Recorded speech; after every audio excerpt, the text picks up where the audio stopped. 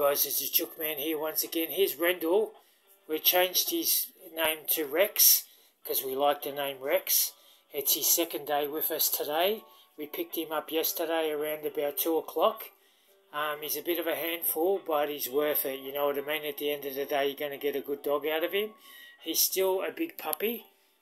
He's got the sort of the nip with the teeth. We've got to correct him when he does that because I think he doesn't know his own strength. But he's settling in okay. He started sleeping on our bed and we told him no to get on his own bed. And during the night, he actually got on his own bed and went to sleep because he's too big to be on our bed. But we also got him this new toy. You put food in it and he rolls it around. But he's very possessive with that food thing too. You take it off him and to put some more food in it. He goes to give you a bit of a nip. But we're going to correct him as we go along, what's right and what's wrong. And look at that face. How can you not love that? It's a lot of work, but he's worth it, you know. Just got to correct him with his biting. He's got real sharp teeth. And so we called him Rex. His name was Rendell, now it's called Rex.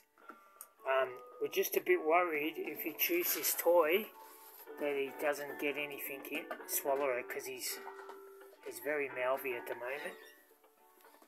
He's been for a big walk this morning. Haven't you, Rex? Good boy. He's been for a real big walk, an hour we took him. And he's just been a puppy. Rex, no? Rex? He's wrecking everything at the moment. Rex? Yeah. Rex? Yeah. Rex, here's his chew. He loves that. Good boy. Chew that. Good boy. Yeah. Like that? This is his indoor toys. Yeah, so it's only day 2 and it's only early. So he's been for his big walk, he's had his breakfast.